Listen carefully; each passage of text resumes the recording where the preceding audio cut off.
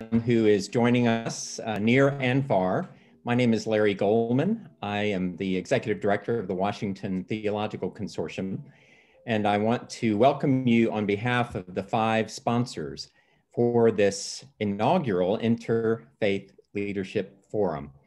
We trust there will be future events if this event is well received, and I want to thank the Rumi Forum for coming up with the concept and approaching us at the consortium.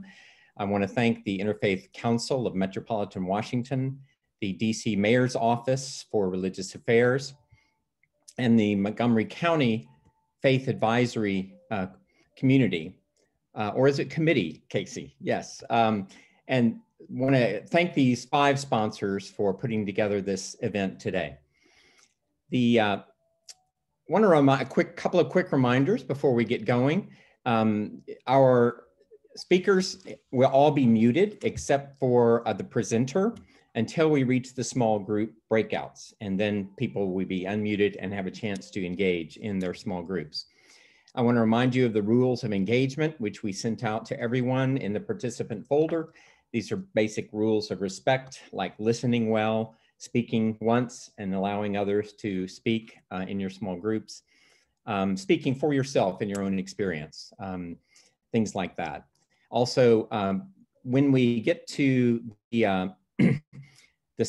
actual presentations and the panelists, you will be invited to submit questions via the chat feature, and the chat feature should be located down at your Zoom, at the bottom of your Zoom box, and just chat it to everyone. That's the best way to send in a question, and we'll welcome those questions and have time to field them as well. When we do reach the small groups, you have been pre-assigned to a small group based upon your preferences, and we will try to make sure everybody gets in the appropriate group at the time, and we'll have instructions from our Zoom host, Kubra Unver, at the time of how to do that. Thank you, Kubra. I now want to introduce our catalyst speaker, our keynote speaker. Dr. Beverly Goins is the assistant pastor at the National City Christian Church. She's a Disciples of Christ pastor. She has she's Master of Divinity from Howard University School of Divinity and a doctorate from the Catholic University of America. She currently serves as an adjunct professor at Georgetown University and is also the Associate Director of the Disciples of Christ Center for Public Witness. Dr. Goins, I invite you to take over the podium.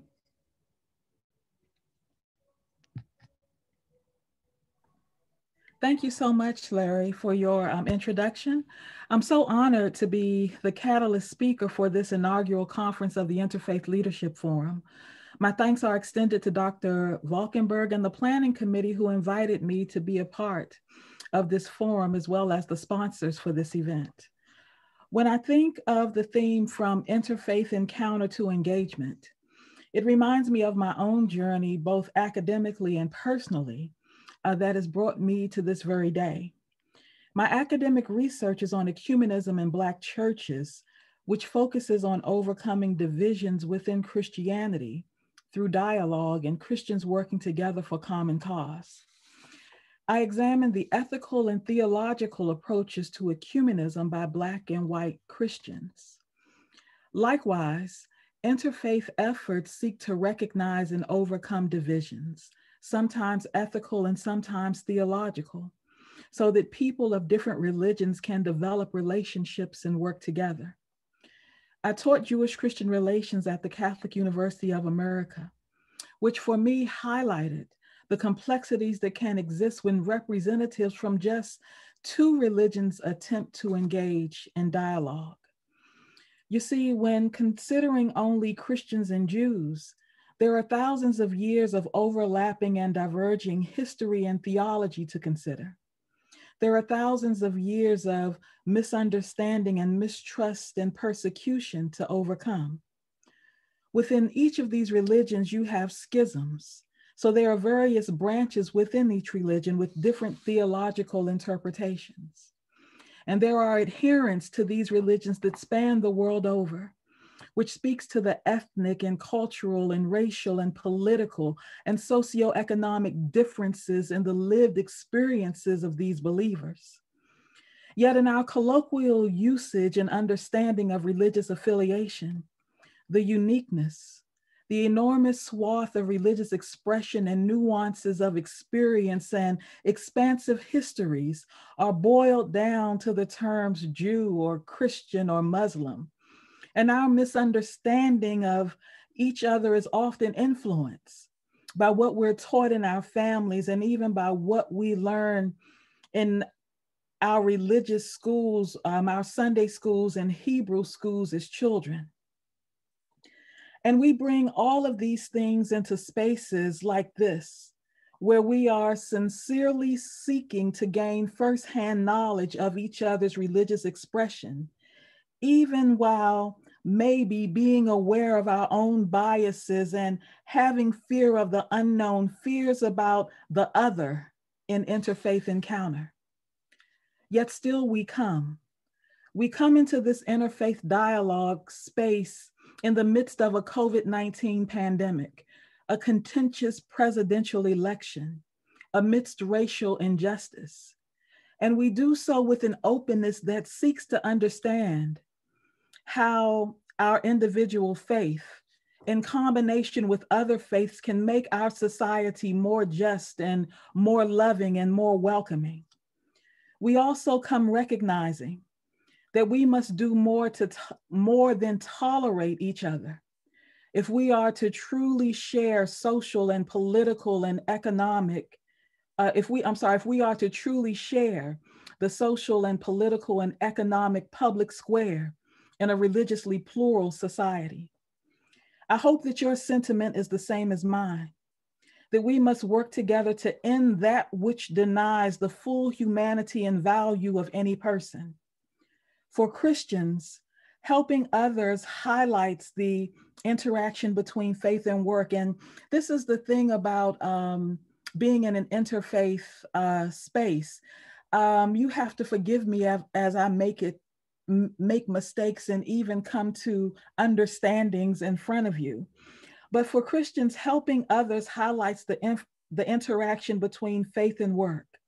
For Muslims, zakat or charity is one of the 5 pillars of faith, but there is also rahmah or mercy that must be shown to others. And for Judaism, tikkun olam are acts of kindness performed to repair the world.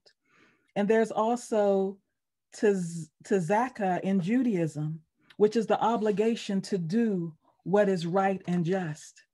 What I am hoping to show is that there are religious tenets or practices across traditions, though expressed differently, that inform a common ground.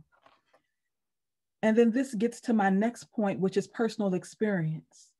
I've always been curious about religions, but I had a sincere desire not only to know people who are different from me ethnically or culturally, racially, religiously, but to actually develop friendships. I didn't want a homogeneous professional, personal, or religious experience. The problem was that I didn't know how to start the encounter. For some of you today, this is your start. I began by attending public events like the Freedom Seder at Washington Hebrew Congregation, which highlighted similarities in the struggle for justice between Blacks and Jews and other minorities. I attended Suhoor and Iftar meals sponsored by the Rumi Forum to learn about Muslim religious traditions. And these led to opportunities to participate in interfaith events that called attention to modern genocides and public health concerns. And slowly but surely, I also started making some friends.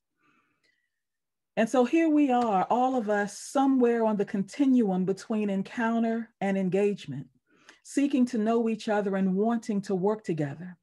And I believe that the Interfaith Leadership Forum can help on both accords. The objectives of the Interfaith Leadership Forum are to equip one another with models of dialogue, to help us experience deeper levels of interfaith encounter and dialogue, to strengthen literacy of the other's faith and one's own, to overcome prejudices and misconceptions about others' faith, and to elicit social action through interfaith engagement. Today, we will do things by having some conversations that are not always easy. We will talk about tackling religious prejudice and living faithfully in a racialized society, how to learn from our differences, and how to understand the life cycle of dialogue. So get ready. We're going to peel back assumptions and uncover misunderstandings. We're going to recognize and let go of prejudices. We're going to begin to trust and learn how to talk to each other in meaningful and productive ways. In our breakout sessions, you will generate ideas and acknowledge challenges and hopefully develop action items so that we can move forward together. What I want you to understand is that even though ecumenical and interfaith relations have been around for a while, when viewed in light of the history of religious affiliations, we gathered in this conference are still at the cusp of something new. For there's much more, sometimes more hatred and violence among religions expressed than there is understanding and love and care. As one of the theologians that I studied, Courtwright Davis, suggested, our responses to religious difference should not be considered a burden. Rather, they should be considered a divine opportunity, an alliance in interfaith pursuits that further understanding and the ministry of reconciliation. Interfaith pursuits and our responses to work for justice helps us to see that God created a diverse humanity and that it is good. From encounter to engagement, blessings to you.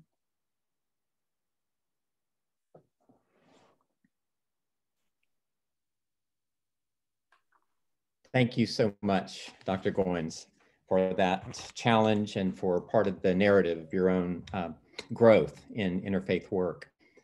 I now want to turn to our panelists. I want to introduce each one as that person comes to share in their brief presentation. And these panelists, just as a reminder, will also lead the breakout workshops later in our event today. So I want to first introduce Dr. Ori Z. Soltis. Dr. Soltis is a professor at the Center for Jewish Civilization and the Edmund Walsh School of Foreign Service at Georgetown University. And the bios, just as a reminder, are in your participant packet that was sent out. If you see them for more detail. Just a note that Dr. Soltis speaks and teaches a multitude of languages, and he has written and edited 19 books, and I take it a few articles, and we're delighted to have Dr. Soltis lead off our panel presentation. Thank you very much. I am unmuted, yes? Good. So, prejudice is kind of where my starting point is, and I would like to offer brief comments in 5 segments, appropriate enough since there are 5 books of the Torah and 5 wounds in Christ's body and 5 pillars of Islam. So 5 is a good number. Beginning one with the word prejudice itself, of course, which means to prejudge. It means to judge something or someone before you know anything about that thing or that individual, which begets the question, not only what does it mean to judge, but what does it mean to know? Which leads me to my second element, which is to recount an exercise back years ago when I ran a small Jewish museum that I had my director of education going out into all the DC public and private schools into 7th and 8th grades, an exercise in which the classes would participate. So she divided them into 4 parts: African-American, Asian-American, African-American, Asian-American, Hispanic-American, European-American. And the class was supposed to come up, each in its own group, with features that identified each of these four categories of individuals. Now, the classes, of course, were made up of diverse people, but it wasn't that the African Americans were defining the African American attributes and the European Americans the European attributes. On the contrary, it was switched all around.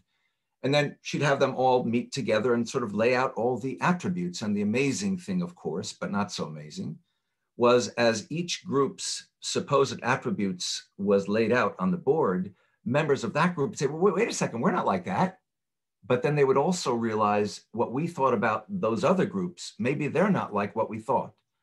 So it was an opening up of their thinking about what you think you know, as opposed to what you know about groups other than yourselves.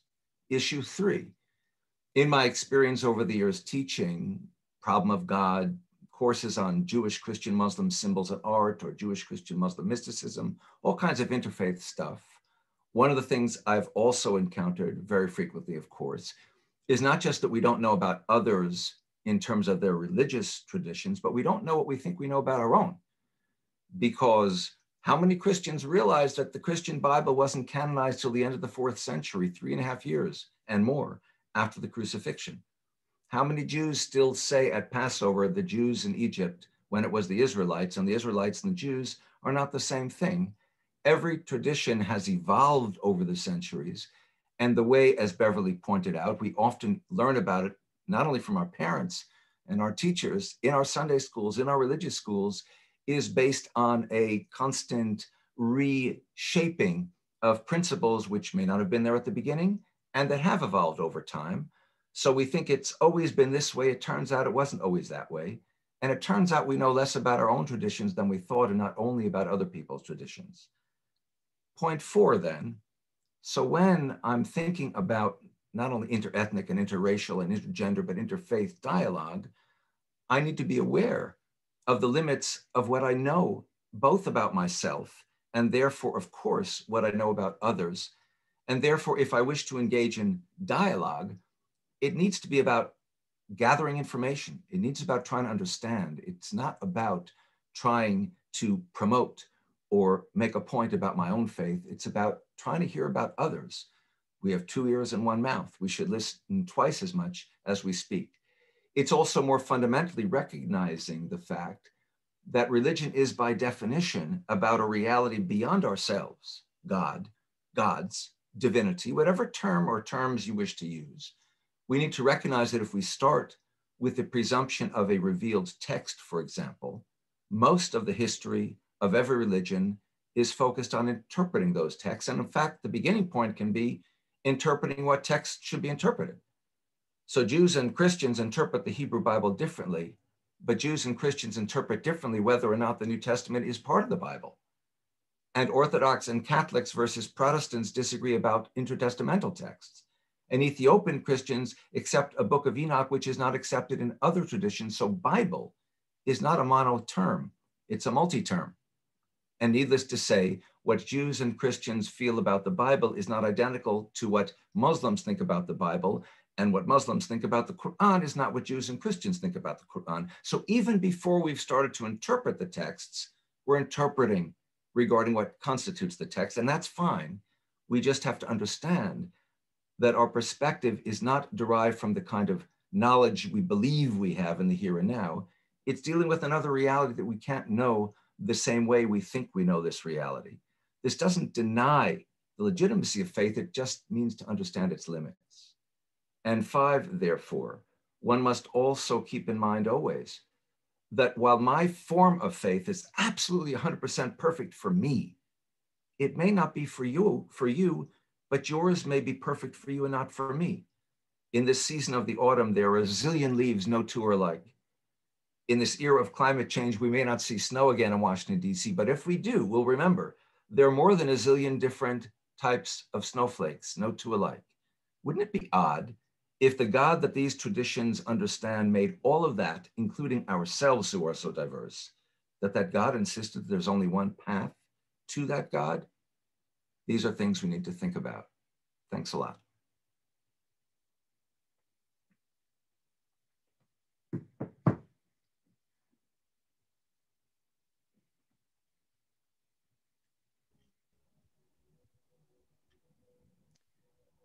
So welcome. Been trying to unmute myself here. Dr. Soltis, thank you very much. Our second panelist would like to introduce is Anne Delory. Now, Anne works in program development and many other things at the Interfaith Council of Metropolitan Washington. Anne has done prior work with the Sojourners magazine, and she has done work with the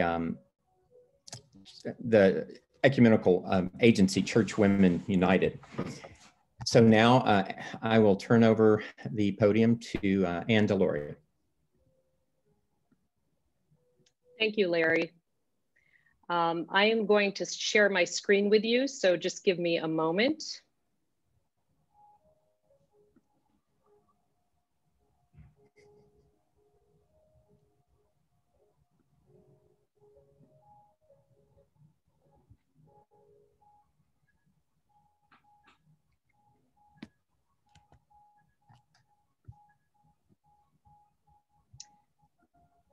So how do we engage in interfaith dialogue on difficult topics like race and racism? It's a question I've been pondering for 3 years since I was part of a cohort of residents in Arlington, Virginia, engaged in a year-long challenging racism program. Talking about race is hard enough, and when you layer onto it religious identity, it becomes far more complicated.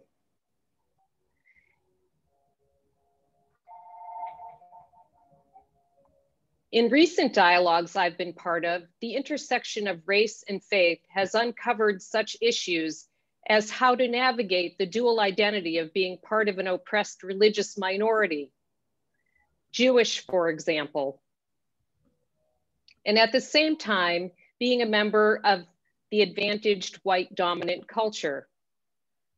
For some who hold such dual identities, it can be challenging to face both privilege and victimization.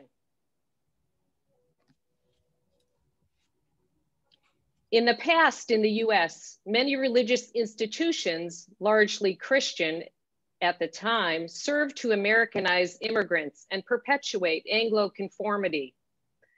And while these institutions have become more progressive over the past 50 years, communal forms of religiosity haven't actually evolved much since the 1960s, when Martin Luther King Jr. identified churches as hosting every week the most segregated hour in the nation. The Public Religion Research Institute recently released a study that found that white Christian groups, including mainline Protestant and Catholics, consistently hold views that are at odds with those of African-American Protestants.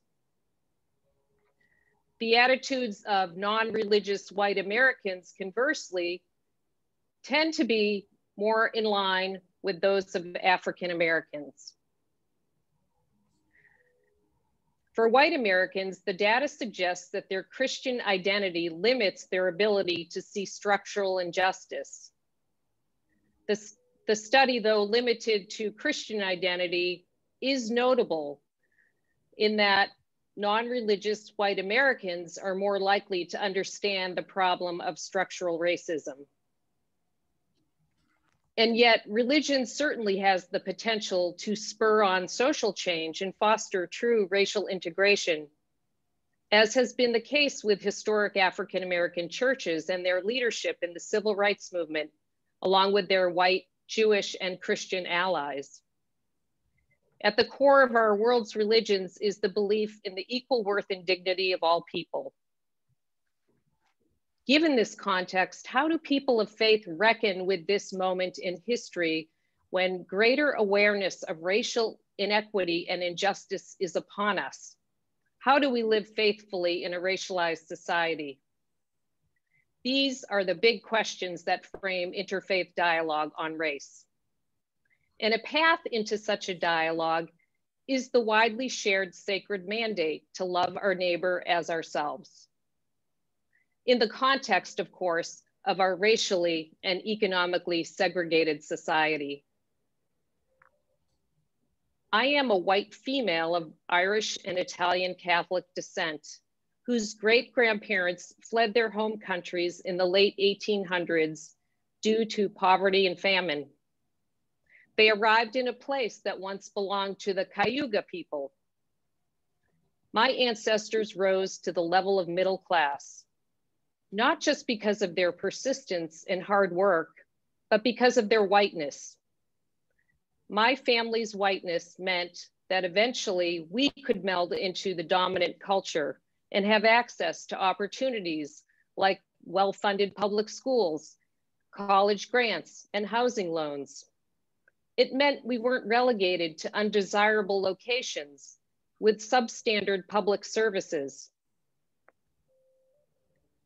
As a child, I lived in an almost entirely white middle-class suburb of Boston. I went to public schools in the age of busing. So occasionally there was an African-American or Asian student in one of my classes. I understood that people of color were generally worse off than I was, and they were often invisible.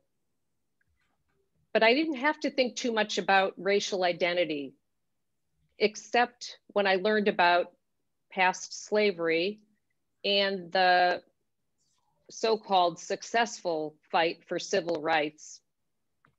What I learned about the treatment of Native peoples was extremely sanitized. As a progressive-minded young adult, I strove to love my neighbor as myself, but who was my neighbor?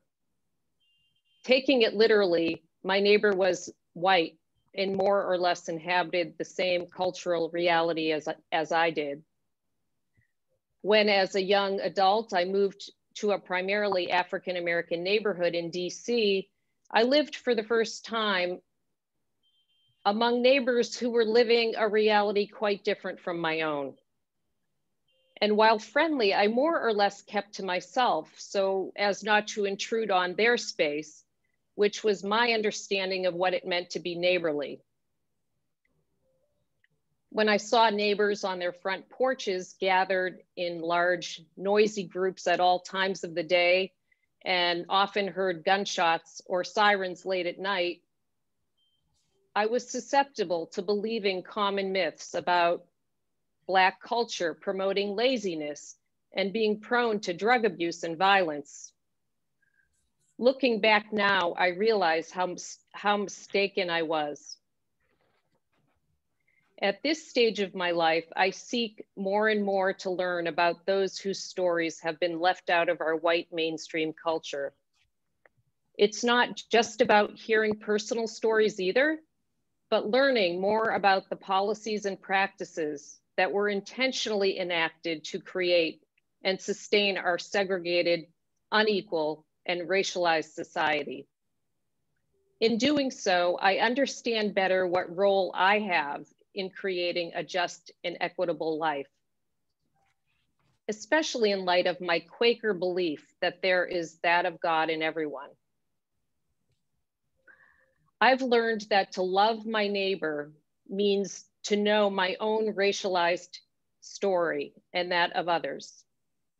It means exploring books, movies, and spaces dominated by racial ethnic others, and listening and taking seriously their lived experiences. We individuals and communities of faith have the potential to offer moral leadership in building an anti-racist society by examining the impact of white supremacy on all of our lives, with the goal of loving our neighbors in the ways they deserve to be loved and to act on that love.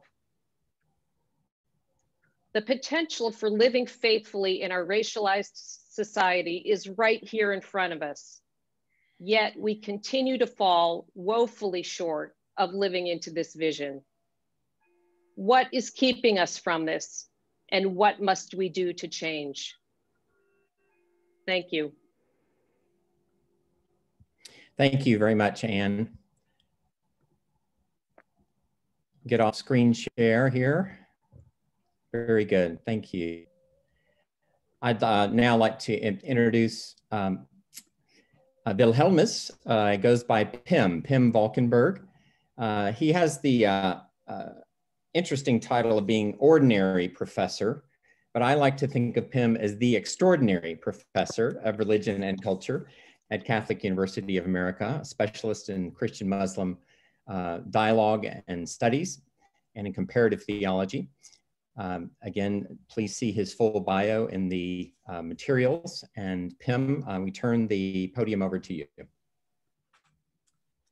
Thank you very much, Larry. And let me start by sharing with you a very small slideshow without nice pictures or whatever, just with words. After all, I'm one of these professors that still believes that the words are, let's say, important in transmitting knowledge. Okay, so I'm happy and very delighted to be part of this, and I would like to talk a bit about the issue of dialogue and difference. I do think that one of the problematic aspects of the term dialogue is that it is often seen as an instrument to come to an agreement. So if you ask people, what do you think about interreligious dialogue? They will usually say, well, that's when we have a bunch of official people sitting together in a room and in the end they come up with a statement. That's what dialogue is. So I would like to talk about situations in which an agreement is not possible or not maybe even desirable. And I will give you two examples and then I will tell a bit more about what I see as dialogue. The first example is and I do remember that Anne brought that up in one of our meetings, so I thought it would be a good way to start. In the dialogue between Christians and Buddhists, there is a situation that often comes back. I've witnessed it a couple of times. People have written about it, namely that Christians in situations of oppression, in situations of suffering, have the tendency to try to end the suffering in part by going after the person who causes the oppression or the suffering. So, and I've given you the term here that John McCransky, by the way, a scholar at Boston College who is a ordained Tibetan Lama, he talks about this idea of the Christian interpretation as the hermeneutical privilege of the oppressed, which basically means that as a Christian, we believe that God sides with those who are the least among us, which means that God is not indifferent in a situation of oppression, but God sides with the oppressed. God sides with those who suffer. Buddhists in that same situation would say, okay, we see where you are coming from, but we also think that you choose the wrong ends, the wrong means to end your oppression. So becoming angry, trying to get to the oppressor does not do justice at the situation that we are all in. So in general, Buddhists would say it doesn't make too much sense to be angry to those who have caused oppression. You should have compassion for all, and that would include not only those who suffer, but also those who cause the suffering. And this has been, let's say, in a number of political movements, a source of unrest between Buddhists and Christians, because they really have the feeling that the other gets the wrong emphasis. And I know people like Paul Nitter, for instance, who has written this famous and excellent book, Without the Buddha, I Cannot Be a Christian. He has tried to sample out how you can try to do justice to both sides, but it's still very difficult. Okay, let me go to a second example, this time from the Christian-Muslim dialogue. You may know about this common word document published in 2007 that was a kind of a Muslim interpretation of the relationship between Muslims and Christians and Jews, I should add. They come up with this idea of loving God and neighbor as kind of a common ground, common word, as the text from the Quran, from the 3rd surah of the Quran says.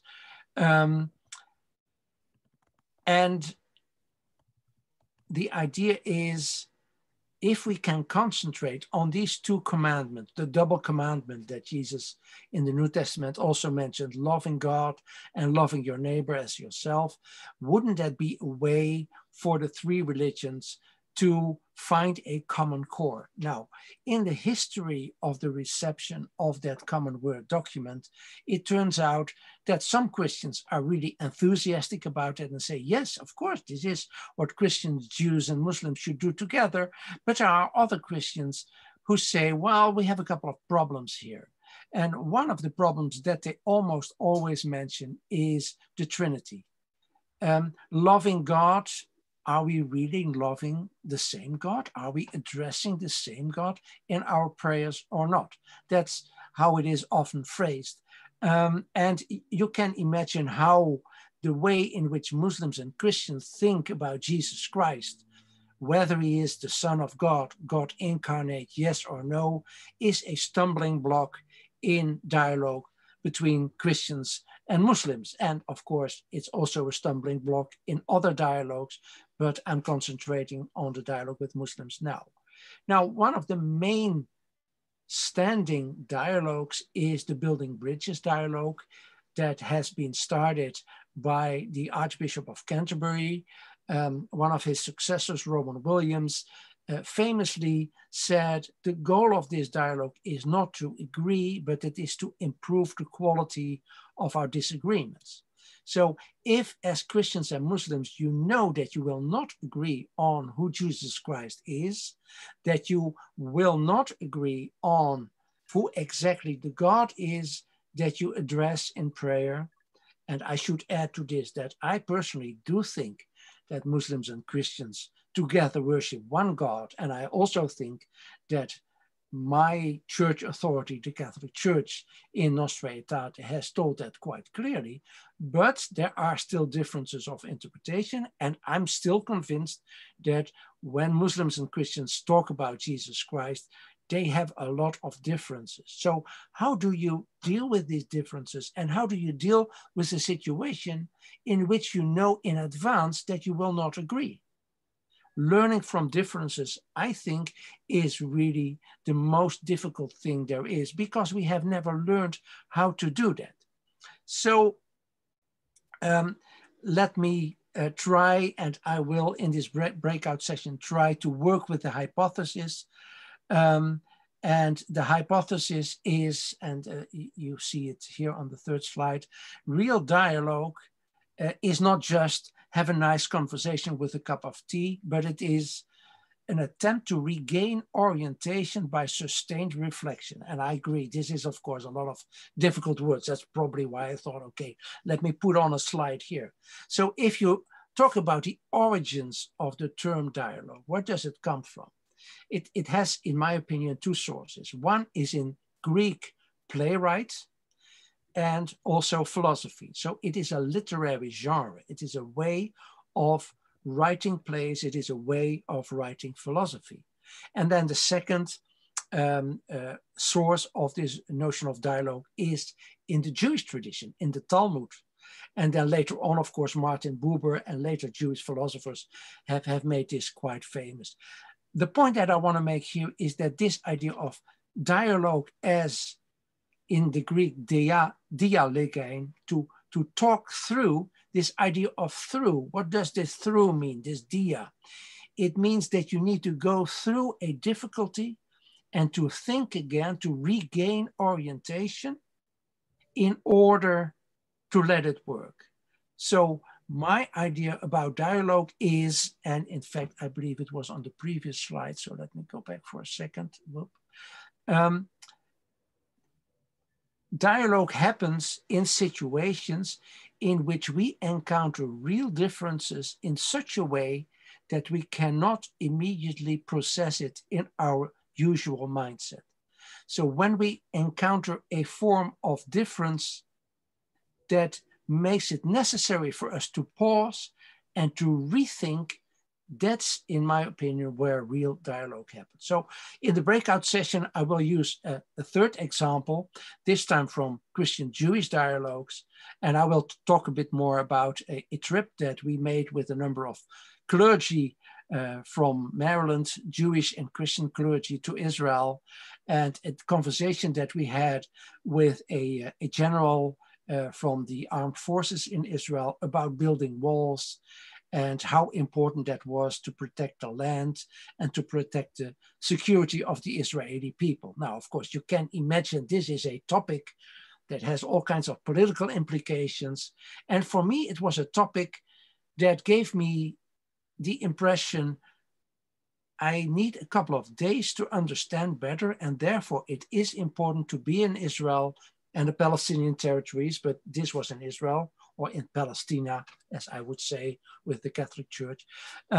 It is important to talk, but the more you talk, sometimes the better you become aware that you will not agree. So how do you deal with that? Keeping the talk on, maybe becoming even better friends, but also being aware that you're not agree. I think that's a real big challenge in dialogue, and I'll leave it at that. Thank you very much, Dr. Valkenburg. We move now to the final panelist. We will be hearing from Ibrahim Anli. Ibrahim is the executive director of the Rumi Forum.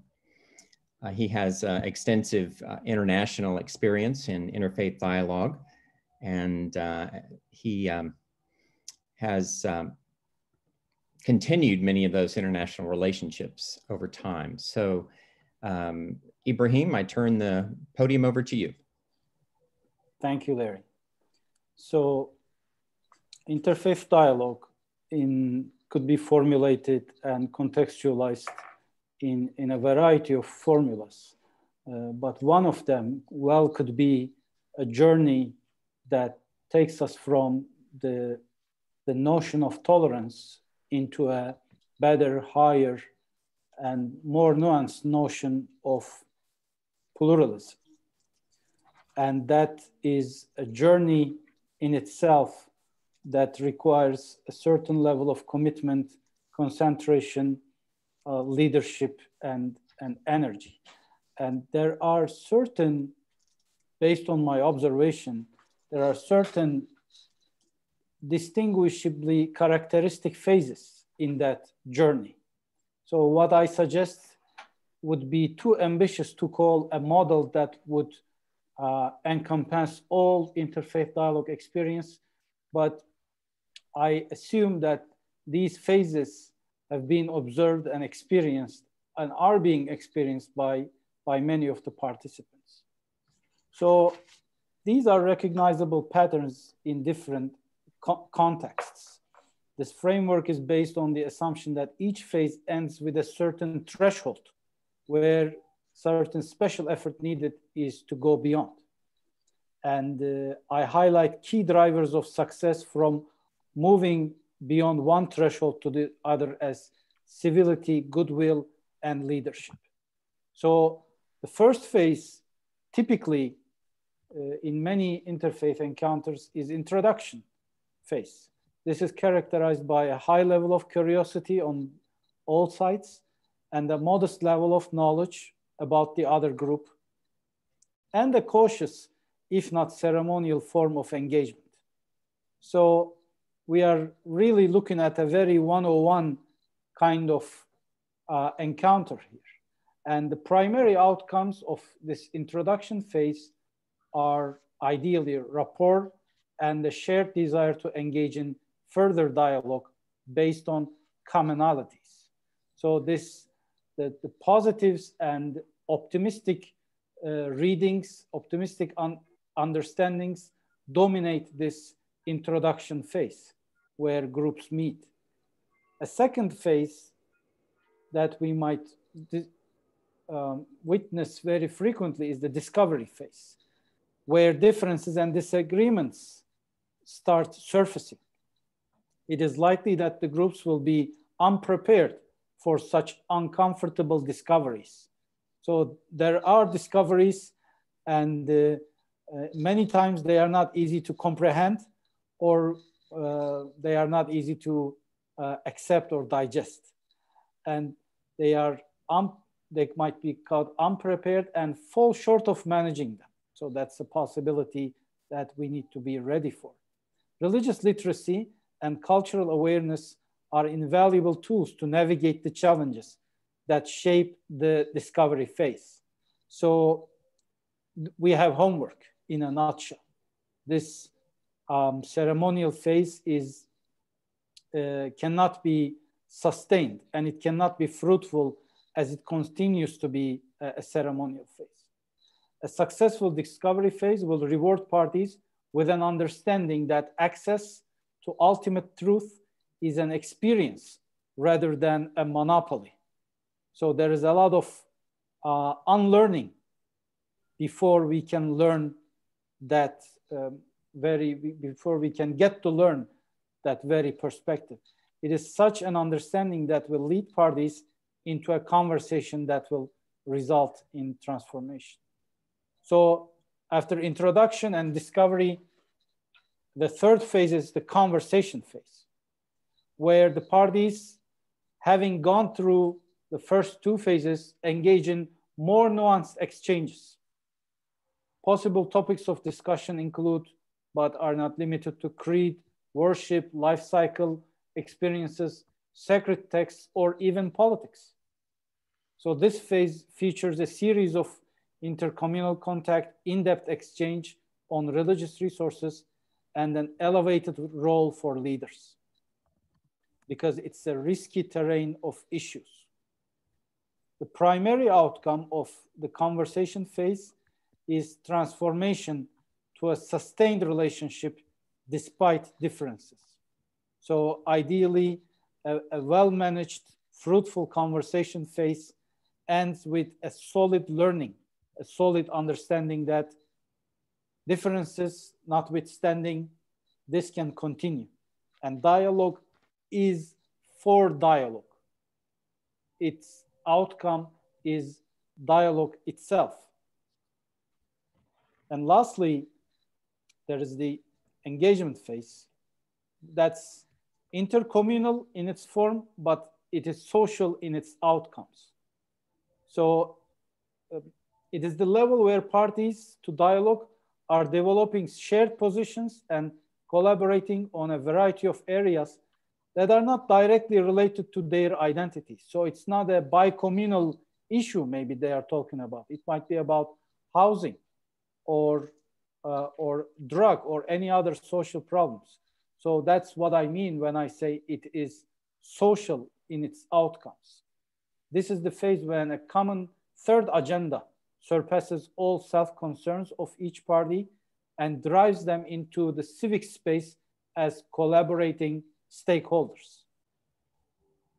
The primary outcome of engagement phase is a consolidated relationship accompanied with genuine contributions to social justice, environment, and education, and many other issues that come across, as we have no shortage of those challenges. So in the overall, the phases connect dots of a mental transformation from tolerance to pluralism. Here I would like to quote Harvard scholar Diane Eck. She says, while tolerance allows people to stay in their isolated bubbles, pluralism encourages sincere social interaction and building of authentic relationships across perceived religious divides. So those elements of pluralism, those pillars, are energetic engagement with religious diversity, actively seeking an understanding of the practices and beliefs of the other, encounter of commitments, and continued dialogue. So I would like to continue this reflection during the breakout session, and thank you very much for the opportunity. Thank you, Ibrahim Anli, for sharing the life cycle of dialogue, moving very purposefully towards greater pluralism. We have an opportunity now for open question and answer according to chat submissions.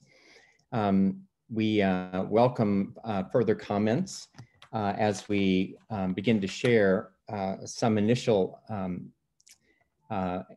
conversation in the chat box and turning some of it into questions. The one question that I do see is the affirmation from a participant that each of our faiths and faith traditions has some rule that refers to loving others. It's something that Anne Delory referred to about loving self and loving others. And the participants suggest that behind this claim is an affirmation of goodness and the goodness of human beings. The question then came from another participant. How can faith traditions that believe in this dignity of human beings, the goodness of human beings, their worth, how can the faiths together engage contemporary economics and the structures of capitalism, global capitalism, that doesn't always seem to respect the worth of each person? And this is an open question. I'm going to invite Dr. Goins to maybe respond initially, and then any others who would like. Is that all right, Beverly?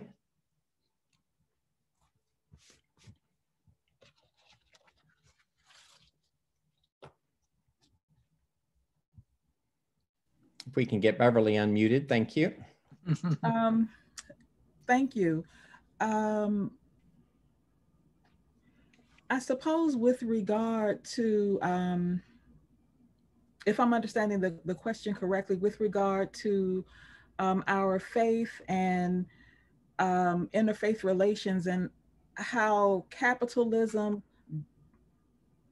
prevents us living out our faith. That's a good way to put it. Okay.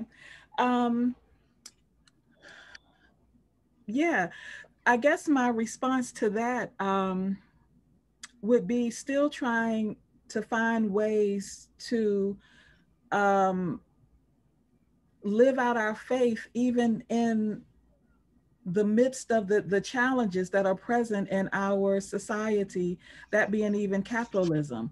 A lot of, and I'm a Christian, Protestant, if you want to get to a Black woman in this socio-cultural milieu of the, urban, Washington environment, all these different things define who I am and my response to the challenge that my religion faces. But in doing so, trying to find that hermeneutic interpretation of scripture to apply to how I live my life, I still look back to scripture and how Jesus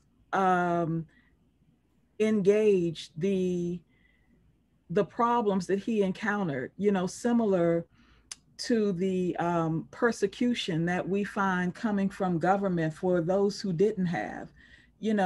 How are we supposed to live? And even how Jesus combated the traditionalists of his age, those who said that you are supposed to accept and live a certain way, but how he still sought to fight and to combat and to seek a better way of living for those who were marginalized. So I think that even in the face of capitalism and all the disparities that we see among people in terms of healthcare, in terms of a living wage, in terms of racism and discrimination, that we still have to call out those injustices. We can't be silent, even as we live in the midst of these oppressive systems. So I don't know if that makes sense, but all it says to me is that we have work to do, and a lot of it. Thank you. Thank you very much. Larry? Yeah, Larry, sorry, please. May I just add a thought? Yes. I'm not sure that the problem is capitalism. I think the problem is human beings. If you lay out capitalism, let's say, and socialism on paper, I think it would be fair to say that capitalism in theory seems to be more built on one group having it over another group, whereas socialism is built in theory on everybody being on an even playing field. The fact of the matter is we have yet to see a nation that has proclaimed itself socialist or communist, if I don't want to split that hair, where it's worked out that way. And the reason is because, you know, you get Stalin in power and suddenly you've got an autocrat. And socialism is not socialist, or communism is not communist, even if you call it that. Conversely, you can have a capitalist who operates according to the principle, it's all about me and what I need and what I want. But you can also have a capitalist who operates an entity, the point and purpose of which is for him or her or them to make a profit, but without discounting the value and the needs of those who enable that process to transpire. I have, as a grad student at Georgetown, someone who he's now, I guess he's 50-ish.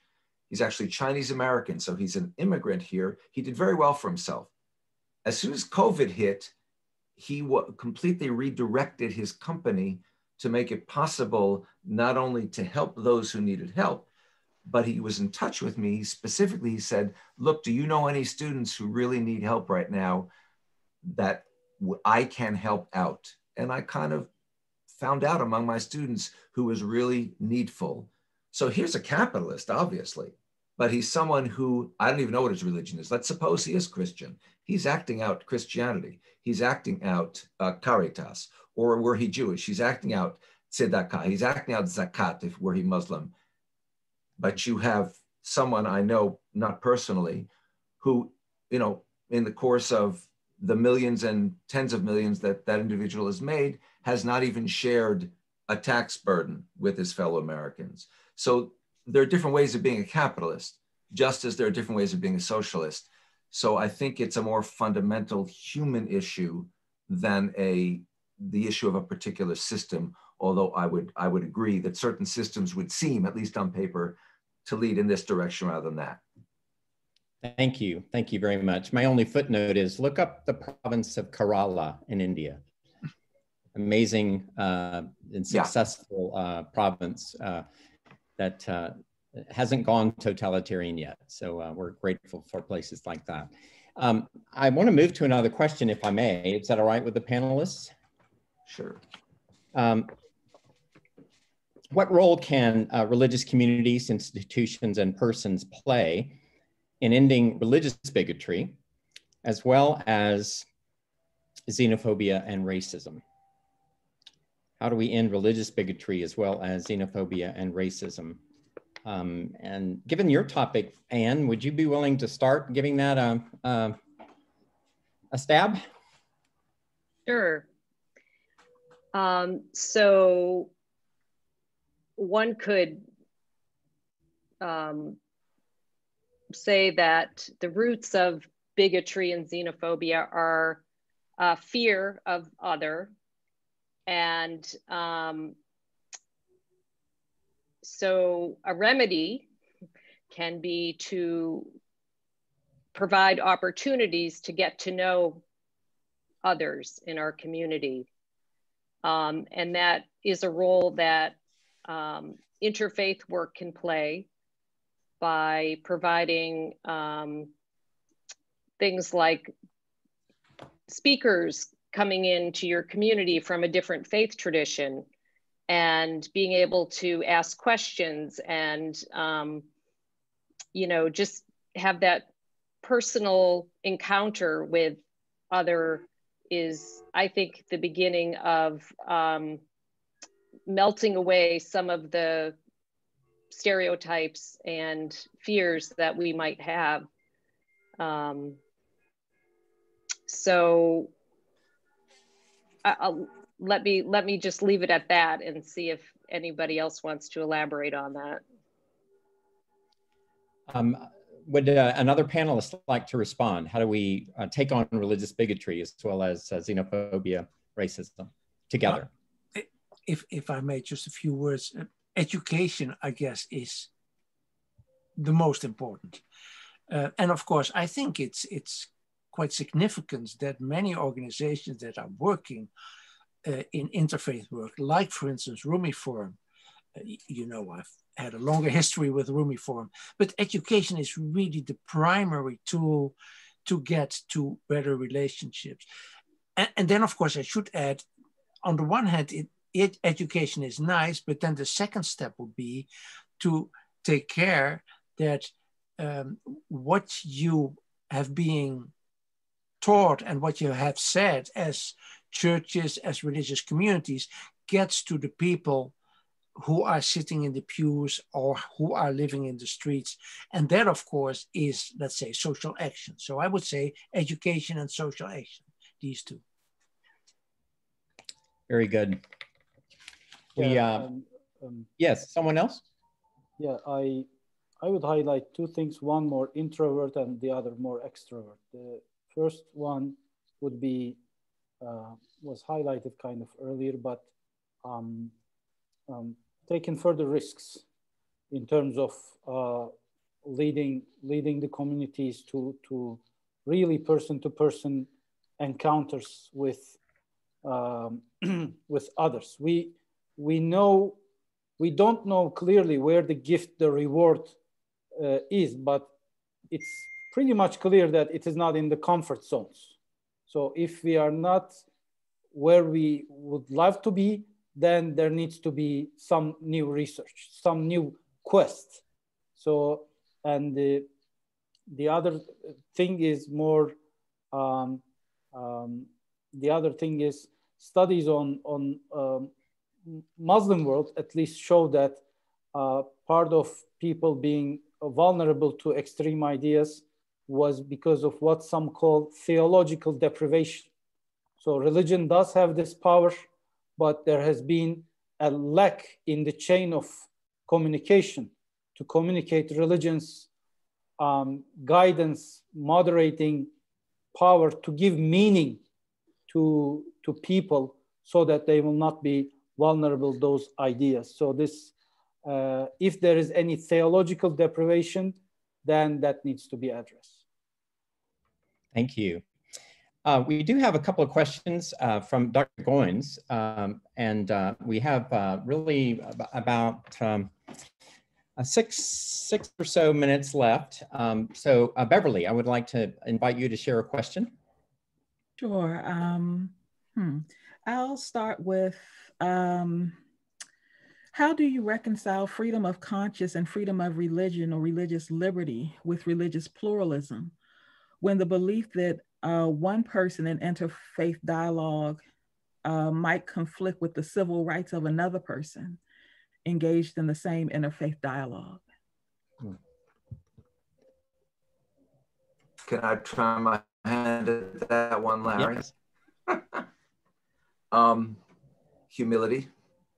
If we're talking about religion, then to repeat something I said earlier, we have to recognize that we're dealing with a realm that none of us has encountered the way we believe someone like Moses or Muhammad has, much less Jesus. So in all humility, I have to acknowledge that I don't know.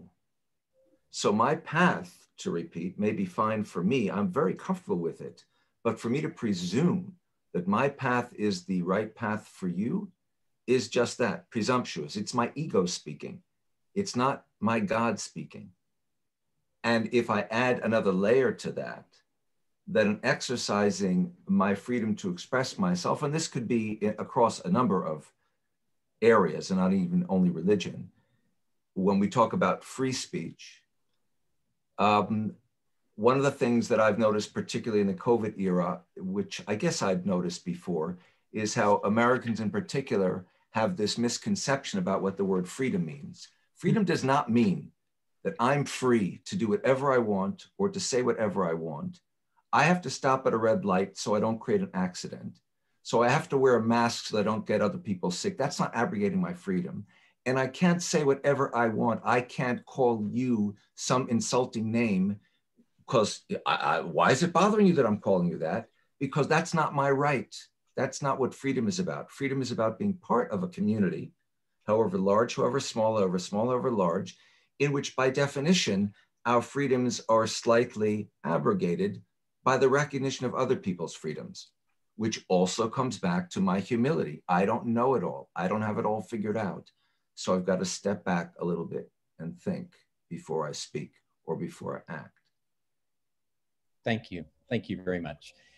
This relates closely to one question about the tension between freedom of speech on one hand and freedom of religion. By intention it did. I didn't know if you'd get to it. Thank you. Yes, and when freedom of speech turns into hate speech. So I appreciate that very much from one of our participants. Beverly, do you have one more question you'd like to share? Yes.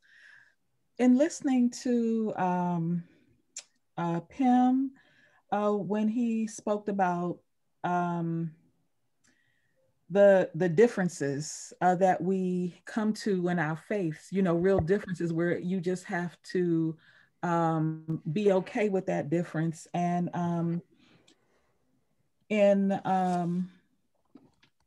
Ori also, when he talked about dialogue and knowing about our own traditions and being aware of its limits. With those things in mind, I guess the question that I'm asking is the difference between orthopraxis and orthodoxy. Where's the starting point? Because it seems that maybe some of our panelists are suggesting that you start with orthodoxy or understanding right belief. But with secular efforts that are going on in our society that allow people from different religions to participate in movements like Black Lives Matter and the Me Too movement that are seemingly making these great strides in social justice efforts in eradicating white supremacy and stopping acts of violence against Black people and working for equality in the criminal justice system and eliminating sexual violence. I guess so my questions are religious or interfaith organizations needed to do the same work?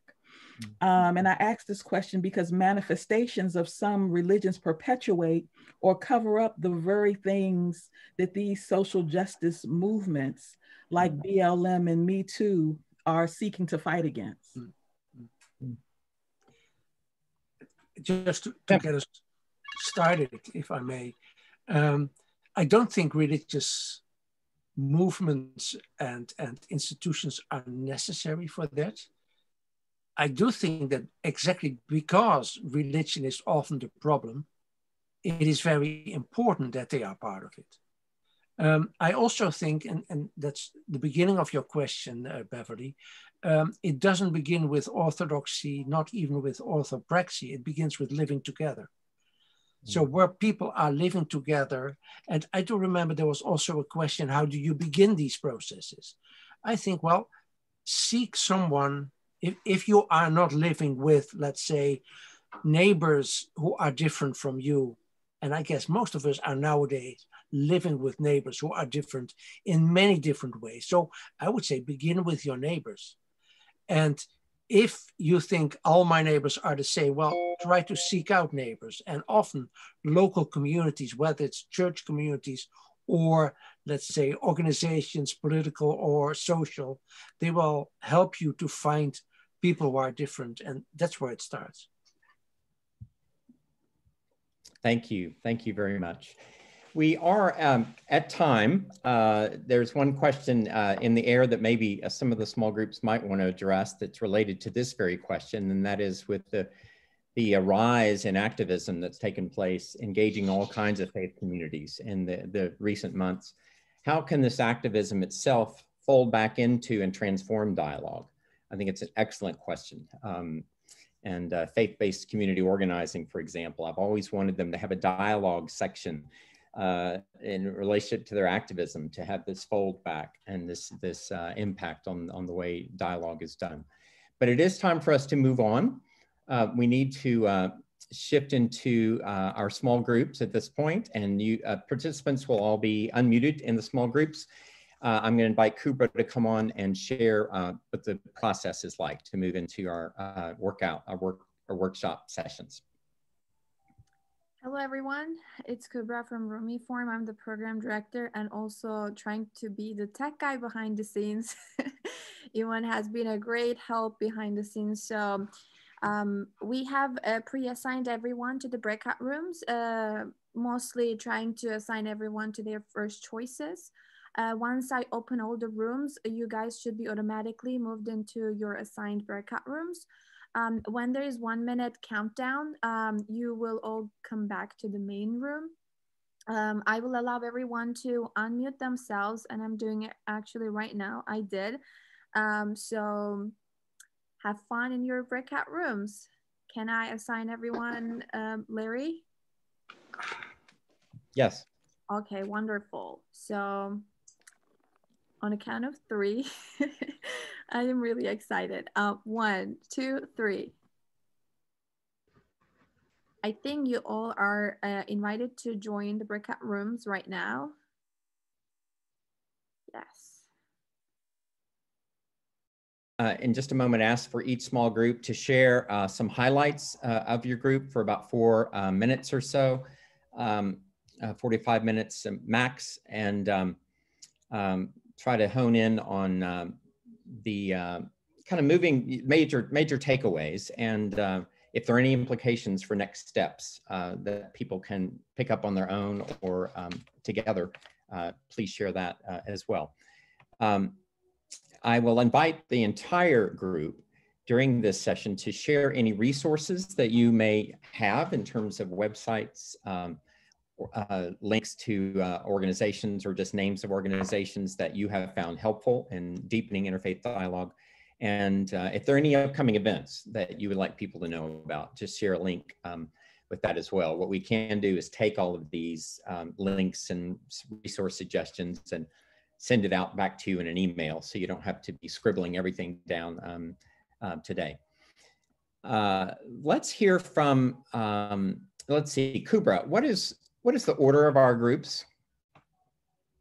The order of our groups are, I'm saying, well, you know what I might just do, I'm sorry. Let's just do this. Let's just go in the order that we had the panelists speak, if that's all right. So we'll have the group on tackling prejudices with Dr. Soltis, with Ori, to begin. And our interlocutor would be Chris. Are you there? Can you unmute yourself? Because he was our note taker, so I think he would be the one. I will let him do that in a second. Chris, you should be able to do that. Yep. Okay. Yep. I'm able to do this now. All right. So some major takeaways of our group. I'm just gonna go from top to bottom. I haven't had time to synthesize everything. But when we speak of interfaith, we should always be aware of the fact that faiths are more than just the Abrahamic faiths, and oftentimes, because those are the largest or the organizations which we have already relationships with, it is oftentimes the starting point, and by no means should it end at that, in that group. There's a need to better engage across divides, including the non-affiliated.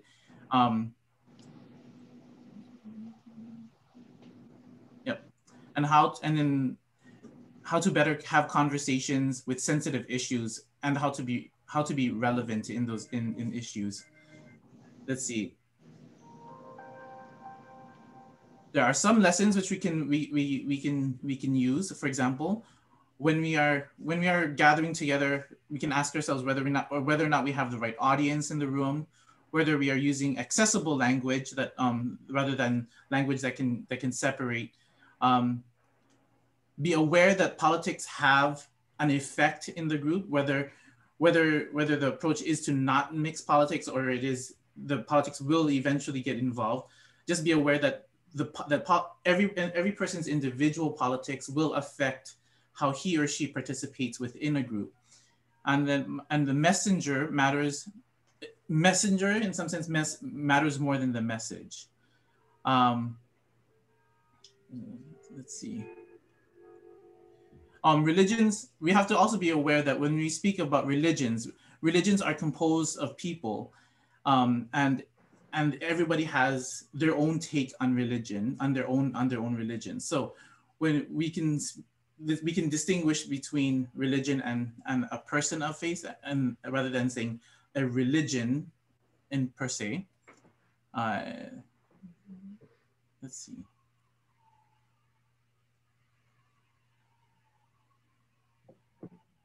When we say advocate in groups, well, we should see how that word like discussion groups or advocating groups or action groups. There are different levels of different kinds of how do you say, of gatherings, and some people may not be ready for one level, one type of gathering. And we have to see how we can make those who want to remain at a discussion or a dialogue level, if they are willing and wanting, how they can transition towards being part of an action group. But we can't expect that someone is already, just because they're in a dialogue group, that they are ready for action or trained for action.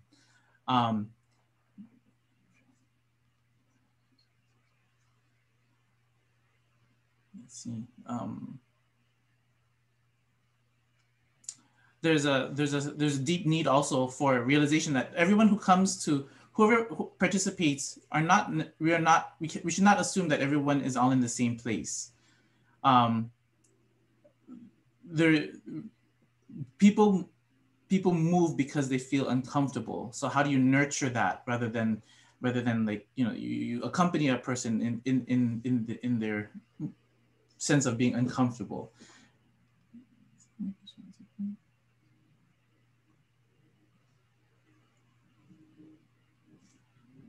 Oh yeah, and so if someone wants to be an advocate, sometimes they may want to, but they don't know how to. So the emphasis here is, are we asking the right questions?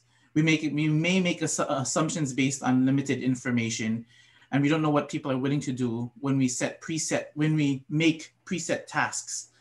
And education itself is an action. So, but it's also an important step.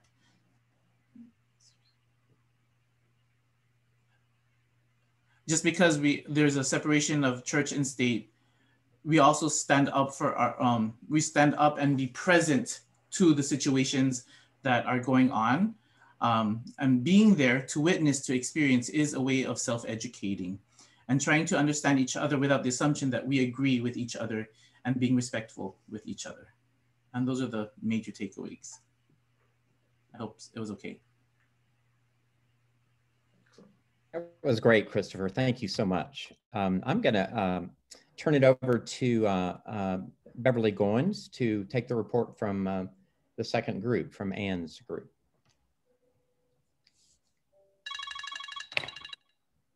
Sure. Anne's group, which was Living Faithfully in a Racialized Society, was actually the group that I was a part of. We did have someone who was taking notes in that group and who is ready to share. Hi, good afternoon. Thank you.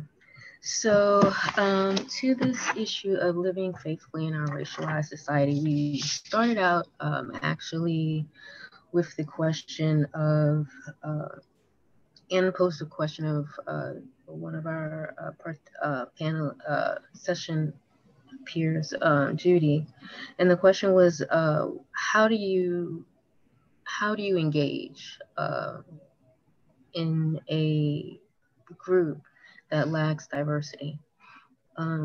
And so we started out actually addressing this issue on practical, with practical responses.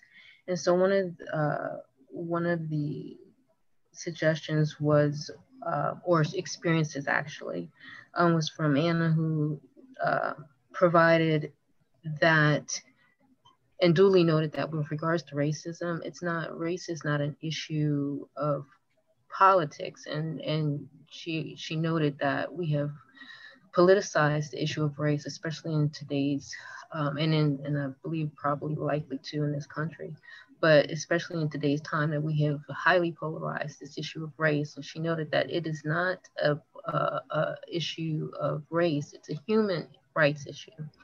And as a human rights issue, that there is no left or right, that it is to be addressed in whole. And so we had a discussion about that.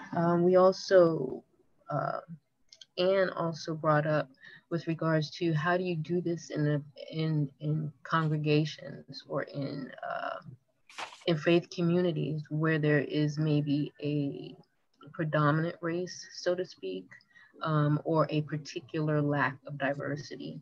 And so I made a couple of suggestions, and I think just to generalize, it deals with how when we're inviting other people in, how do we label those relationships? So one of the issues or one of the solutions may be going out into communities that are different, and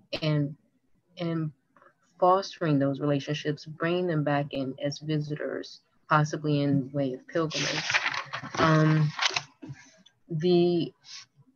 Natalie brought up her experience being a practicing Islam as a Muslim, and noting that with regards to this issue of engagement, community engagement, in interfaith perspective, that there is a difficulty in having discussions and in engaging others in other faiths,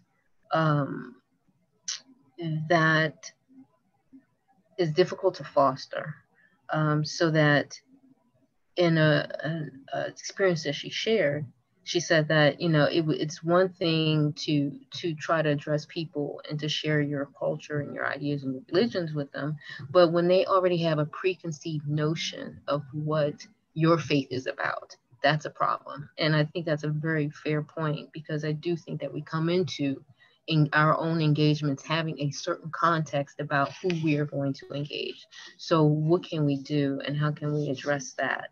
And it seems like from our conversations, it may be this whole notion of engaging racially, having these discussions and bringing them from the outside and bringing them in through means of, for instance, food sharing, fellowship through food sharing, and other things. Obviously, there has been a challenge, and that was addressed in our group, that the challenges, the issues that were not existent pre-COVID, where you could engage people, where you could speak to them, where you can break bread, and that breaks down the walls of racism, that with COVID, that is a greater challenge. So how do we do that? How do we accomplish that? One of the things that Anna brought out, what she experienced actually, is that yes, that this is a challenge to engage personally together, to start breaking down these walls. But that COVID also too, there may be opportunities in COVID that we need to pay attention to. And so, for instance, she shared that with COVID, even though there's this lack of physical connection, but with the virtual technologies that we're using, it has allowed an expansion and actually opened the doors up to a greater exposure of people to her group specifically. And so maybe that's how we also begin. So use the environment that we have and that we've been given, even if it looks challenging, to look at the opportunities within that challenge, so to speak, and to see how we can foster a relationship through those means, and then to bring about the goals that we're trying to accomplish. Finally, we were brought back on track by Jolie and Brother Christopher to kind of focus on whether there was this way that we could build a particular type of curriculum to engage in interfaith on issues of race. And so one of the questions that Anne addressed to Eric was, is there, because he's in a interracial relationship, are there any themes that we really need to consider when we're talking about race that would kind of be on the top of the list of this curriculum? So 2 points that I was able to write down were the idea of oneness and the fundamental, that we're fundamentally human. And so also at the top is to realize that racism is a spiritual disease. And so that's how we would address it in this curriculum, is racism is a spiritual disease with an idea towards oneness and fundamental understanding of human beings.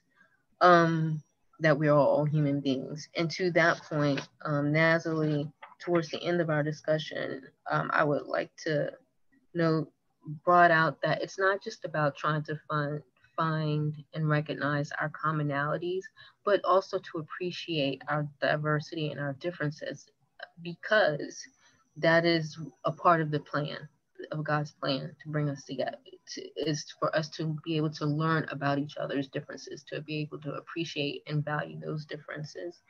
And finally,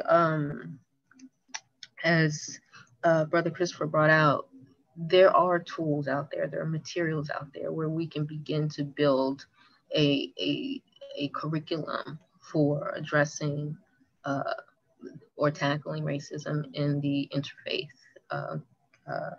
perspective or context. And that with those materials, we would essentially be learning and unlearning, which is what Nazali said, learning and unlearning some of this deprogramming of these stereotypes, context, and mischaracterizations, misinterpretations that we have of each other and each other's culture. And ultimately, towards the end, we all basically came down to this notion and understanding, cohesive understanding, is that what Anna said is that we realize we don't know as much of anything at all.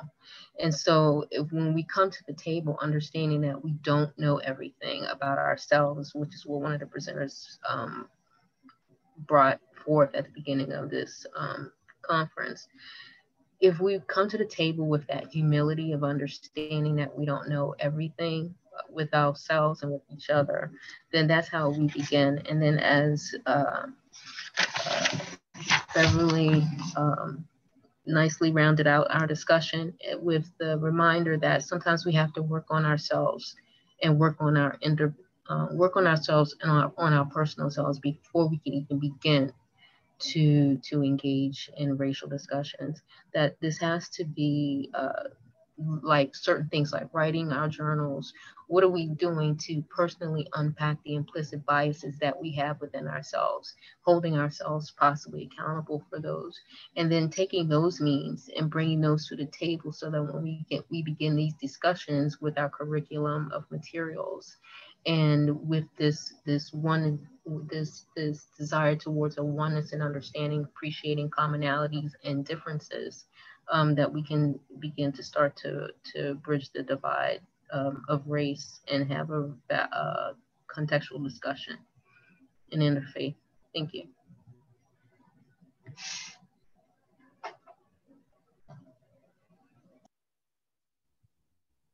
Thank you so much, Angela. Very thorough highlights of that discussion. I will now take the report from the group that deals with learning from difference. This is PIM's group.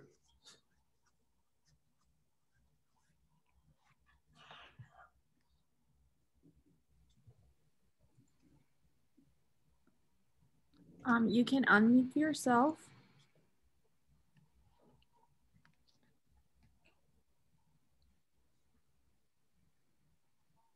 If you Pim, are you, there you go. I am now unmuted. Sorry, yeah, I got a message that I could not unmute myself. So Rada will be the person who gives the report from our group. I should probably add just in one sentence, we had less of a discussion, more of an exchange of personal stories.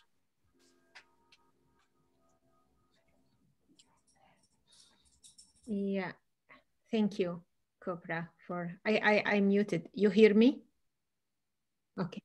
Yep. Yeah, we can hear it. Yeah, our session, as Dr. Valkenburg has just mentioned, it was more about sharing about experience.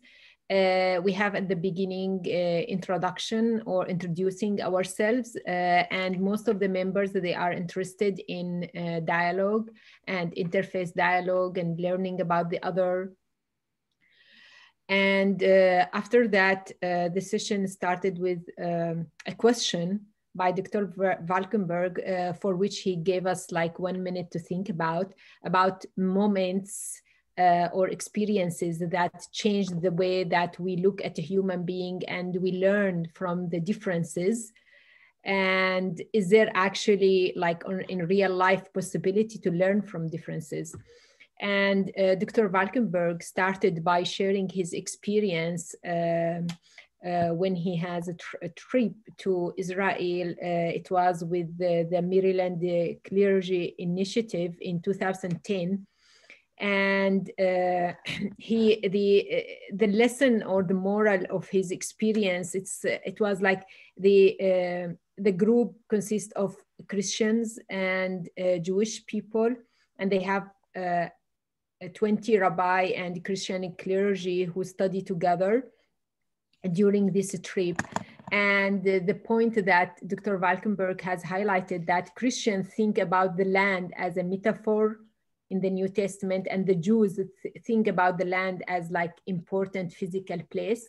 And during that journey, like when Dr. Valkenburg was in Tabcha, which is where the Christ pronounced the Sermon on the Mount, he read something written on in a Catholic church there, like, you know, placed are the people who will inherit the land. And at that moment, he discovered, like, you know, he came for dialogue and for maybe learning about the similarities, but at that moment he was more convinced about his disagreement about how others look and about his position or his belief. And then the challenge, the real challenge is how to make better relationship or better friends, and still you are convinced and you are like, let's say, very solid about your disagreement with the other. And then I think we have also like sharing a story by Tonya, if I am correctly pronouncing the name. And she was, I like the questions she proposed, like how people deal with their religious knowledge during this time, especially the pandemic, how we have, like, you know, this religious experience, and now we have these present questions and people asking and about the existence of God, or how God or why God would allow such an evil, and all these questions. And now sometimes you are in a comfortable zone with your religious experience, and now you are challenged by, you know, new experiences and new questions. And then also we have Patrick, who also highlighted this issue about thinking about the faith during the pandemic, and how one can evaluate his faith with experience, and does your faith and your religious knowledge change with experience and with time and during difficult, you know, situations. And then what is the religious spaces to adapt and to deal with these difficult situations, and maybe different reactions from people, even from the same faith. and from different faiths. And I just share something about my my experience and being confronted with different, communities, being majority with minority, and now minority with majority on the individual, and how this diversity of experience has given me as a source of enrichment. So the more you have experience and you encounter with people who are different from you, I think the more you will have knowledge, the more humility you get. So it means we have to encounter the other who is different, because this will give us a chance to be able more to adapt and accommodate ourselves to the differences of the others. Still we at the same moment to respect them and to treat them in a human way, or to look at them with respect. And then we have participation, or Mehmed, he shared his experience about when he came to the US and the challenge to invite his friends, because he was in Turkey and then he came to the US. Now when you change from one place to another place, what are the challenges and how you convince people to interact, and from being, let's say, from being exclusive to being inclusive, and to adapt to this plural society, and how we can reach a point not only to talk about similarities, but also to talk about differences and to learn from these differences. And the last sharing was by Mariam, but unfortunately the session was out before she completed her participation. But anyhow, I was able to take some notes that it's very important to improve the space of our disagreement while keeping a good relation and living peacefully with the other. And I think the main issue it revolved, or the main theme of our session was to have the courage to encounter that, the differences, and not only to encounter the differences, but to have this as a chance to learn from these differences and to grow as a human being, and contribute to our community and the society and the world as a whole. Thank you.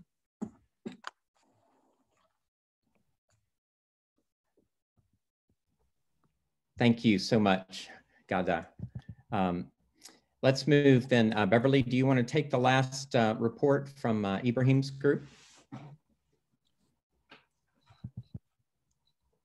Yeah. Sure. Ibrahim's group explored the life cycle of dialogue. And we would love to hear from your person in your group who took notes. Yeah, thank you. And Colleen was taking notes during the discussions, and she'll summarize key outputs and key insights. Colleen, please.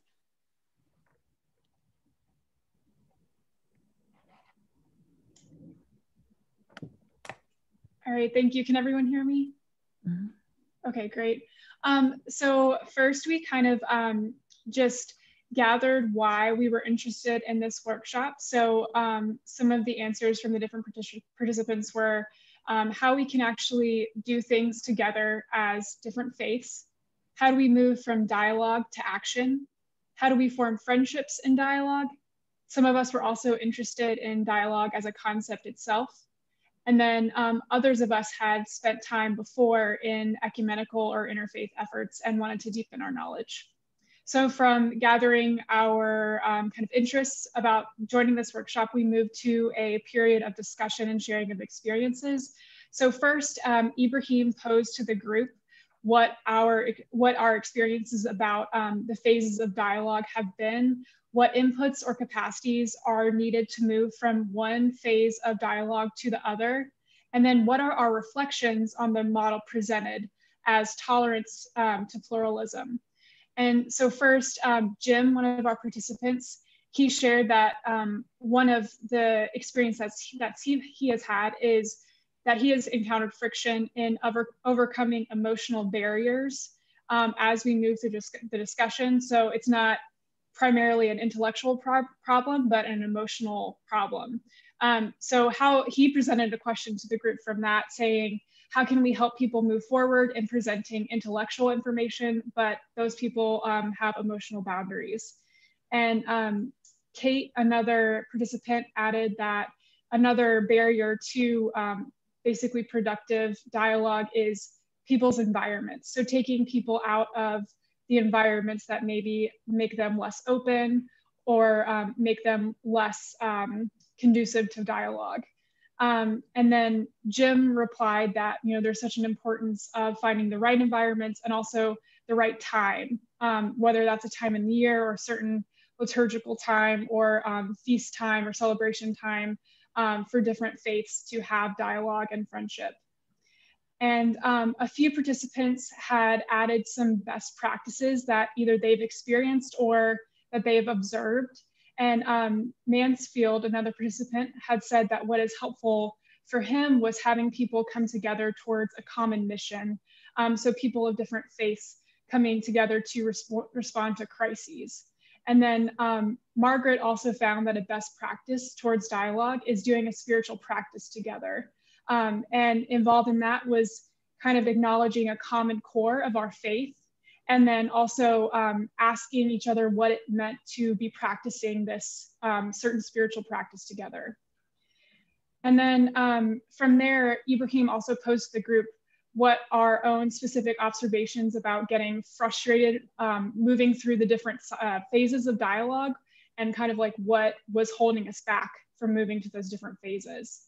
And Abby had shared an experience of working in or taking an experience of clinical pastoral education and meeting Catholic seminarians and them being not very open to dialogue and very much being obsessed with certain tenets that Abby had different beliefs about. And so Abby posed the question, you know, was it a healthy thing to just kind of settle on, let's not talk about this anymore? And so she raised that point.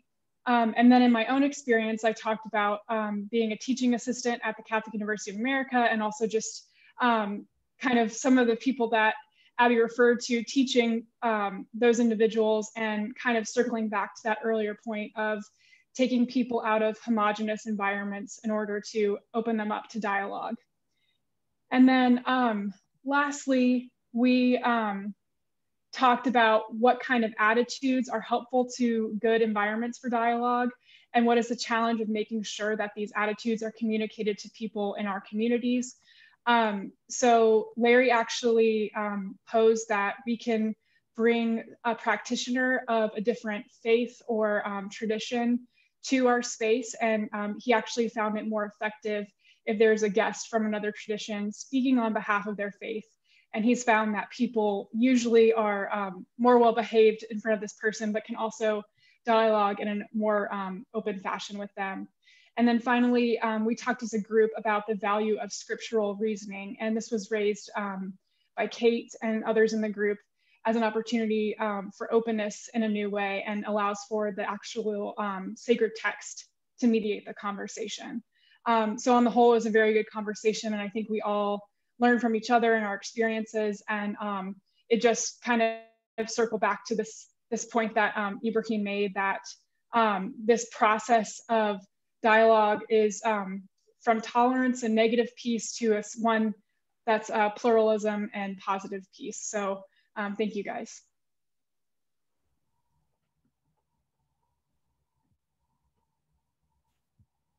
Thank you, Colleen.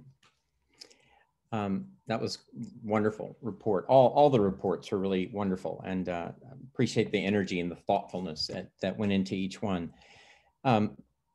We are a little bit over time. We really only have about, only 15 minutes left. I didn't know, I think given the time, we're probably going to need to move to final reflections. And if anyone does have a question that has gone unanswered, just put it in the chat box, and if we can get to it, we certainly will. I want to just say a few remarks before I turn it back over to Dr. Goins. Some of the threads that I heard in the small group reporting. One thread, and I liked the dialogue in action phrase that Colleen used. So I'm going to try to phrase each of these threads with the word dialogue involved. And the first one is around barriers. So something about dialoguing through barriers might be the right term. A number of barriers were shared and named, everything from certain topics not to touch, because there's understood that will take much deeper time to explore, given the relationship, and also the process of learning and unlearning that is required as we address barriers. Dialogue in relationship, for the sake of relationship. This is a huge theme that was running through the presentations earlier and the small groups, that relationships are some of the most transformative dynamics of ongoing dialogue. And they, if you don't start with respect, they develop respect.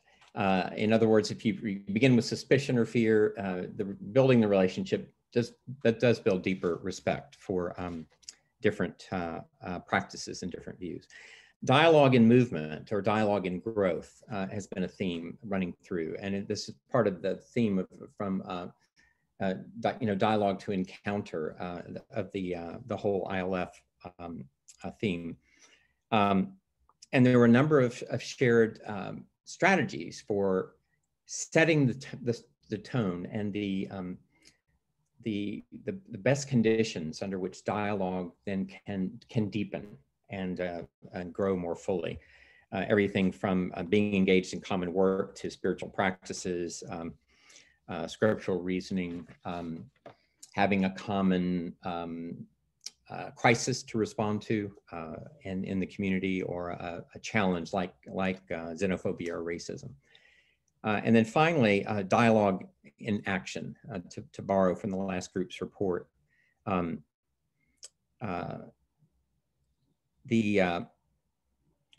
That takes me back to Beverly's, her own journey about how do we address misconceptions, overcome prejudices, and then get to the heart of learning about each other. It allows us to give some common witness in the public square with a very, very different tone, or a very different effectiveness than the culture wars model of religious engagement with the public sphere.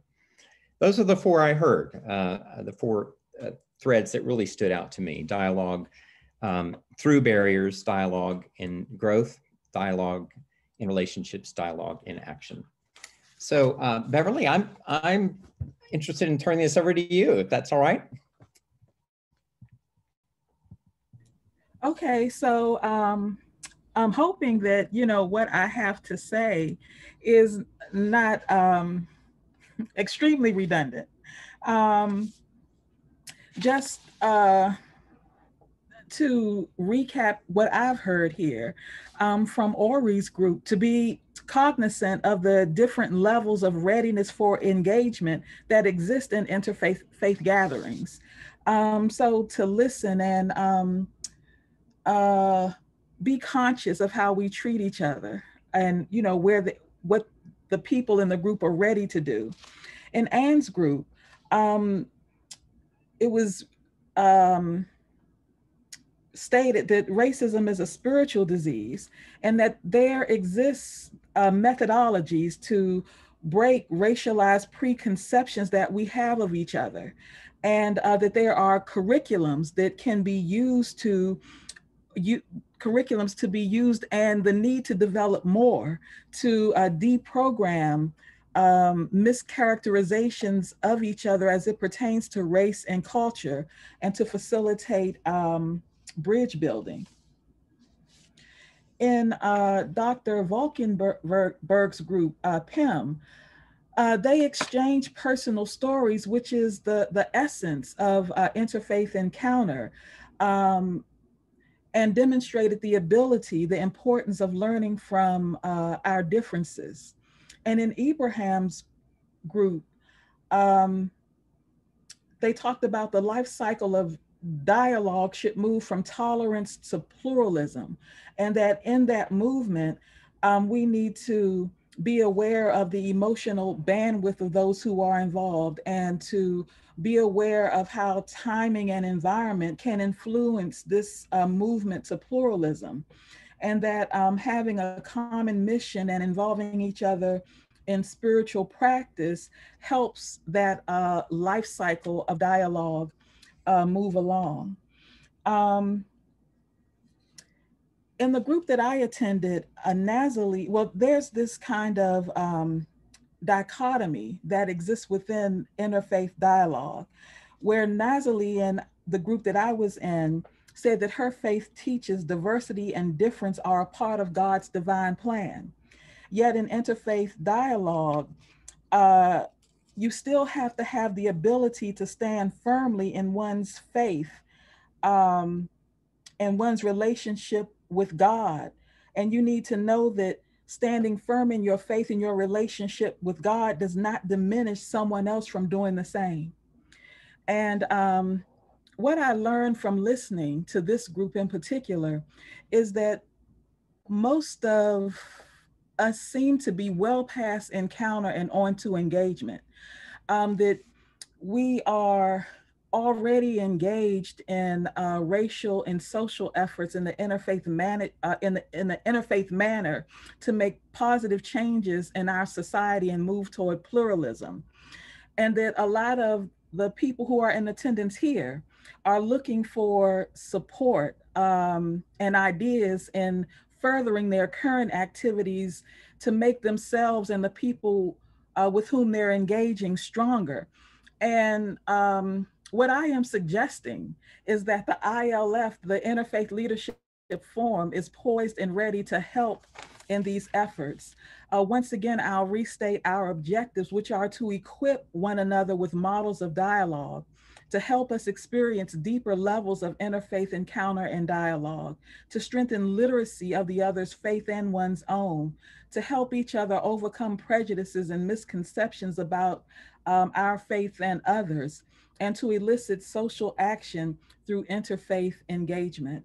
So I'm ready, and I hope you are, and I hope that the ILF can be of assistance in moving all of us from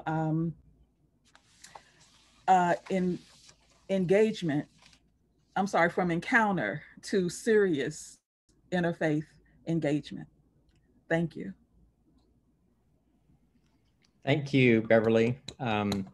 Deeply grateful for your leadership, and deeply grateful to all the panelists for the thoughtfulness and care by which this event was designed, and the workshops and topics were highlighted.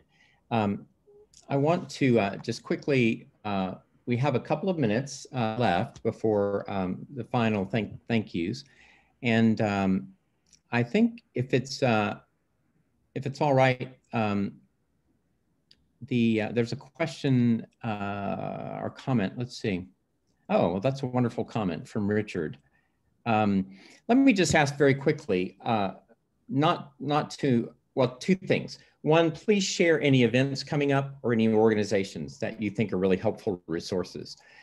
This idea of developing interfaith anti-racist curriculum is really quite remarkable. And there's some work done out there, but I think moving further with the kind of goals that you had in mind would be outstanding. So share any resources that you know of.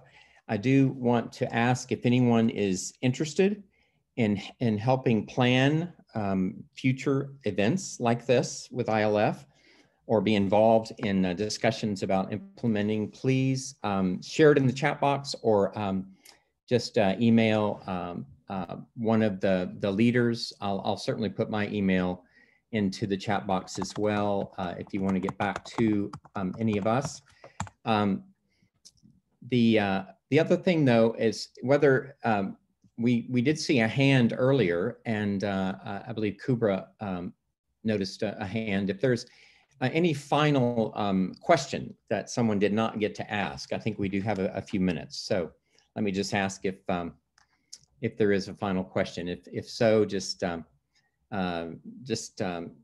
raise a hand or let us know in the chat box.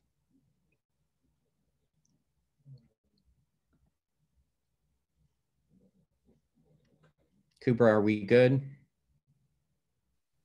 Okay. Yes, the participants are allowed to unmute themselves. So I don't see any hand raising right now, but. Okay. Very good. Let me just ask the sponsors if you do. Okay, good. I noted one event that the consortium has coming up on November the 10th. And it's a Muslim-Christian dialogue lecture around peace building. You might find it very interesting. I sent the link out. It's an evening, a virtual event. The sponsors have any other announcements they would like to make about upcoming events? I know IFC has a big event coming, and maybe there are others that also want to share something briefly. Yes, hi, this is Anne from the Interfaith Council, and we have our annual, will be virtual, I put in the chat. Can you hear me now? Great.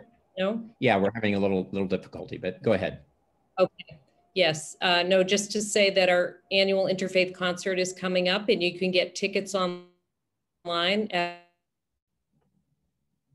our website. Faith traditions come together to offer some type of musical or dance performance that is authentic to their tradition. Excellent. Thank you. Announcements from the other sponsors. We have an upcoming event on sacred spaces where 4 traditions will be speaking about, representatives of 4 traditions will be speaking about their concepts of the sacred space. So it's already in the chat box. Great, excellent. Thank you. Don't forget, go to these websites, colleagues, and sign up to get newsletters from some of these organizations. E-newsletters come out at different times for different groups, but it's good to stay in touch with what's going on.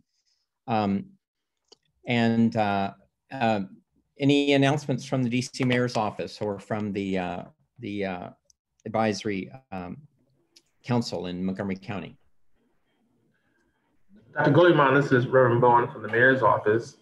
There's no announcements that we have pending, but this has been a wonderful day, and I thank you for allowing us to be a co-sponsor. Thank you, Reverend Bowen, for bringing your community along to join us. We may have lost Casey already. Did any announcements, Casey? Oh, okay. Thank you. I've just posted our website through which you can get into our onto our newsletter list. We have a number of events coming up, not specifically an interfaith dialogue. It's part of everything we do, but to save time, thank you all. Yes, thank you. Thank you, Casey. I want to extend thanks. We are at time. Extend thanks to the Rumi Forum and the genesis of this idea coming from the Rumi Forum. Thanks to the Washington Theological Consortium. Thanks to the Interfaith Council of Metropolitan Washington. Thanks to the DC Mayor's Office on Interreligious Affairs. And thanks to the Montgomery County Faith Advisory Council. this is an event that just is a grassroots event. It just, no grants, no huge backers, that these are just communities that thought this was important. So they pooled some seed money and made it possible. And we're really grateful to all of them. The final invitation, if you are interested in working on something like the anti-racist curriculum or resource, please email me or email Anne Delory at the Interfaith Council, and we would love to explore possibilities for doing that. We will send out a final evaluation form so you can evaluate this day and help strengthen it with your recommendations. So that will come to you by email as well. I think we are at time, and again, my deep gratitude to each one of you for being with us today. My deep sense of inspiration that there's commitment, a spark of commitment and dedication for this kind of work in everyone here, and blessings on that path. And please remember that we would love to join you in that path as you explore your next steps. So thank you all. Thank you. Jazz hands. Thanks to all. Thank you. Appreciate it. Thank you very much. Bye. Thank you. It's been wonderful working with you all. Bye. Thank you very much. Bye. Bye. Thank you, everyone. Thanks, Kubra. Yeah. Thanks for joining. Great.